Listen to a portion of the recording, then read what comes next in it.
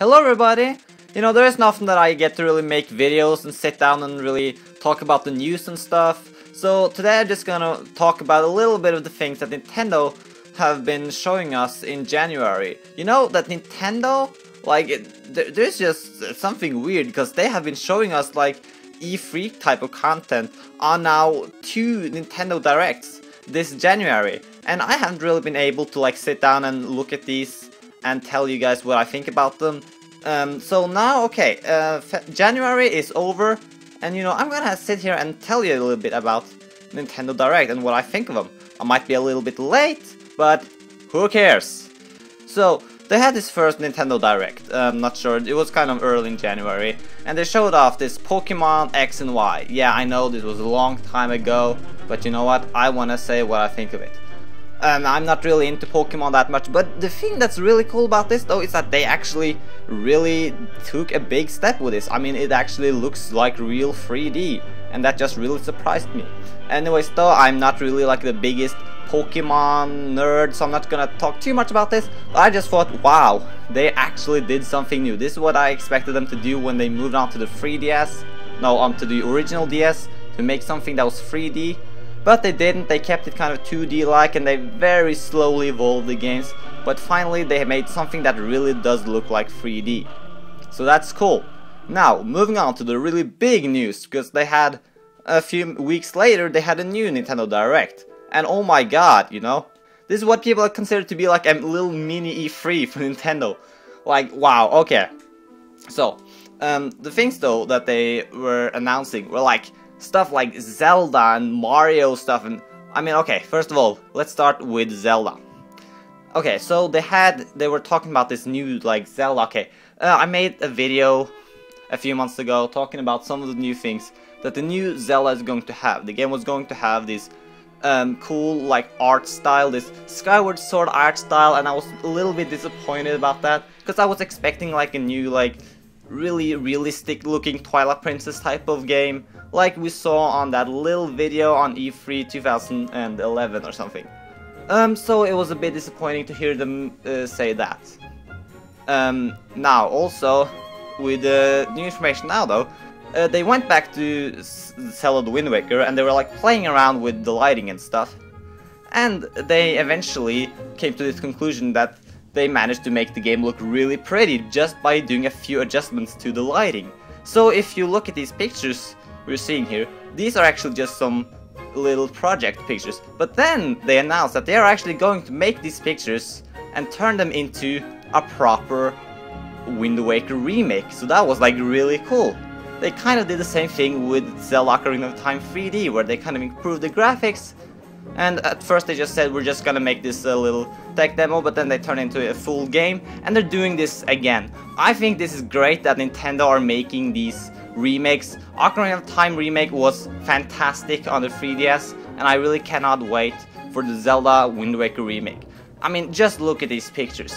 I mean, a lot of people are kind of complaining about this new modernized style. People complained about the game when it came out that it was cel shaded, it looked ugly. Now people are complaining about it again. I thought it looked great back then, and I think it looks great now. I mean, it looks great, unlike, for example, Skyward Sword, where they tried to make a cel shaded look, and I understand what they were trying to do, but it just didn't look that good. I'm sorry, they took the cel shaded style from Wind Waker, combined it with the realistic character models from Twilight Princess, but it just didn't look good. Still, I do think if they do it right, the new Zelda game can look very good if they use this kind of lighting and this kind of style. Now, about the new Zelda game. Okay, they're making this new Zelda Wind Waker that's gonna come out actually this fall, so that's great. It's gonna keep us busy while we're waiting for the new Zelda game. The game, they said, is going to stray a little bit away from the normal traditions of beating dungeons in a certain order and stuff. So they've said they're maybe going to make it like an open world type of game. They didn't really say that right out, but it could possibly be that. And they're also hinting, hint, that you could bring a friend. So that could possibly be a proper co-op mode, or just that another player can point at the screen and click on the enemies to make them turn around and stuff, like in Super Mario Galaxy. they're going to like make big changes to Zelda. This new Zelda game is gonna be big and it's gonna be different. It's not gonna be the same stuff over and over. I'm not sure about you, but I thought that Skyward Sword was a lot the same. Just the same, I mean, really? What was new about it? I mean, okay, it had this flying mechanic. You could like fly around in this world above, but you know what? This whole Skyworld thing, it was a joke. I mean, all you could do was just fly between 3 different portals that took you to the world below, and I'm talking all about this in my review. It was just a waste of potential. How about having the entire game be about flying around from island to island? That would have been great, but no. I'm talking about this a lot in my reviews, you can see that to find out about my opinion on Skyward Sword. I thought it was a fun game, but really it didn't do a lot of new things to the series. So I'm just totally ready. I'm completely ready for a new type of Zelda game that just totally blows me away with a really cool Skyrim-ish open world. Actually though, Skyrim I also find to be a bit overrated. No, it was a damn fun game. I love Skyrim, but it's a bit overrated. I don't want it to be just like Skyrim. I don't want Zelda to be like Skyrim. But still though, something that's just brand new and open world, it sounds great. Now, other things that Nintendo talked about. I'm sure you heard this from everybody else, but I'm gonna repeat it anyways. Nintendo are going to show us a new Mario 3D game, a new Mario Kart, and a new Super Smash Bros. On E3. Either pictures or properly trailers or something, we're not even sure, but 2 of them are going to be playable as well. So we're gonna see some gameplay of those. I'm assuming Mario Kart and Super Mario, the new 3D game, are going to be playable. Smash Bros. Probably needs a little more time because the developer was just finished with Kid Icarus Uprising and all that. Yeah, you know, it's gonna take a little more time. And also, usually, like, the Mario 3D games come out earlier. Now, I guess the one thing I could talk about the most here is the Mario 3D game. It seems like the game might come out, actually, like this fall or something. And it's basically developed by the same people who made the incredible Super Mario Galaxy, which I absolutely loved, both the first one and the second one. But there's a little problem to that. They also made the not so good Super Mario 3D Land. No, actually, I'm taking that back. You know, Super Mario 3D Land is a pretty fun game. It is, but it's just not that good. It's probably the worst of the 3D Mario game, but still not bad. I'm going to make this review of Super Mario 3D Land. I'm going to talk about it. But you know, they made Super Mario Galaxy and that was fantastic. So I have faith in this company. I think they can make something great on the Wii U. Now the question though is about this game. How is it going to be? Is it going to be like an open world type of Mario game like Super Mario 64? Because I would have just loved to see that. A game with a proper hub world and stuff. Or I'm actually assuming the game's going to be more linear type of game. Is it going to be Super Mario Galaxy 3 on the Wii U? Or is it going to be something brand new that takes advantage of the Wii U gimmick? I think that's what it's going to be.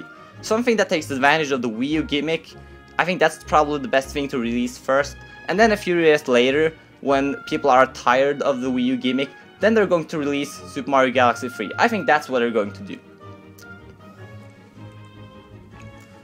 So I'm not going to speculate in what the game's going to be about, but it sounds great. Now for Mario Kart, yes of course, we have to have a new Mario Kart for every console pretty much. And you know, I'm not really that excited. Of course I'm going to get it, it's just going to be another Mario Kart. But you know, the Mario Kart games are fun. But I would actually rather like to see a new F-Zero game. But hey, we'll see what's coming from Nintendo. And of course there's the Super Smash Bros. And I have a lot to say here as well about what I think should be in the game and what should not be in the game. But you know, I'm going to say that till later. So anyways, Nintendo has had a fantastic January with some great updates. And I think this was great for Nintendo to kind of reveal this kind of information before E3. Because I just believe that at E3, you know, Nintendo are just going to be completely wiped away by the announcement of the new Xbox and the new PlayStation. And nobody's gonna care about Nintendo. So I think it was great that they could show us this now and not wait till E3. Because I think that Nintendo just really needed to show us that they are actually going to make stuff on the Wii U. And this might also boost the Wii U sales. So just great job Nintendo, I love you. This was a fantastic gift in January. Thanks Nintendo.